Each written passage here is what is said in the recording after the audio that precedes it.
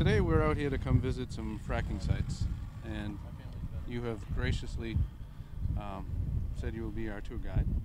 So what are we going to see and experience today? Well, you're going to experience what we've been developing here for 5 years, the gas development, and you'll see every phase or different phases of the gas drilling fracking process. So it can be drilling, it can be fracking.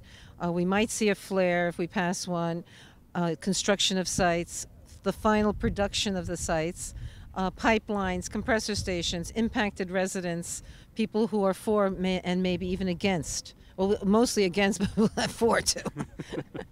But you'll see some traffic. Today is Sunday, but today's a light day. If it's Sunday, you don't see as much traffic. Okay. So we'll see different phases of it. Nice. All right. And I've been doing this for about 3 years now. So I do it. It's just about basically weekly. Anywhere from 1 to 3 times a week, I'm doing tours, showing people around from New York State, all over the world, media, residents, farmers, legislators.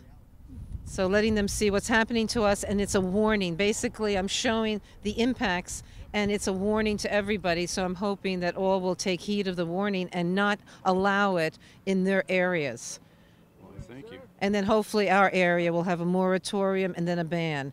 And then our government will finally step in and do the right thing and not allow the devastation of 40 counties in Pennsylvania that are mostly agricultural, and this is where our food comes from. And eventually, if they continue, our water, our air is being poisoned, and you're not going to be able to let the food out. There should be an embargo in the state of Pennsylvania. They should keep the food from not leaving this state, any kind of products that could hurt other people.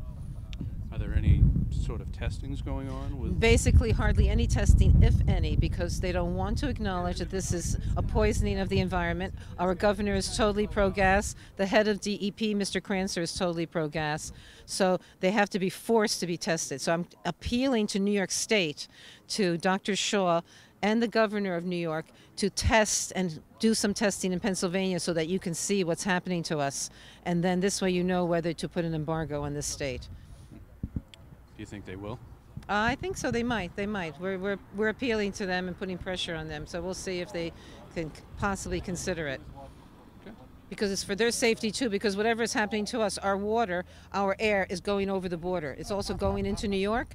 It's going in the southern part. It's going into Maryland and Delaware. On the eastern part, New Jersey. The western part, Ohio. So we're surrounded by states, of course, and they're all going to be affected by our negligence and irresponsibility.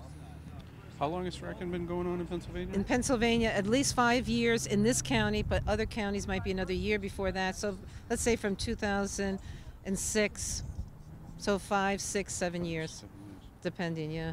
And New York is teetering back and forth, trying to decide. Yes, New York is doing a great job because they've been able to close the borders for, about 4 years now, going on 5, and this is a great example for the rest of the world. New York needs to take the lead. And it is the capital, as far as I'm concerned, of the planet in many ways, and it needs to take the lead and show the world what responsible environmental concerns are, and then what are our alternatives. What can we do? We have to focus on the alternatives to show that we can do it without fossil fuels, without polluting the environment and sickening the inhabitants. What would you say that, like we're coming back, we'll be back next week. Oh, you will? Okay. On another bus. Oh, okay.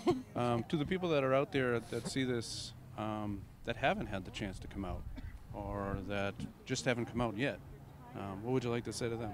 Well, then come out and have the experience. It really means a lot to be able to see it and have a sensory experience of the whole thing, a full body experience. It's very important. So come out if you can. You can contact me, and you can find me. You can Google me, Vera Scroggins, and I do citizen tours now for years and wanting to show people what's happening to us.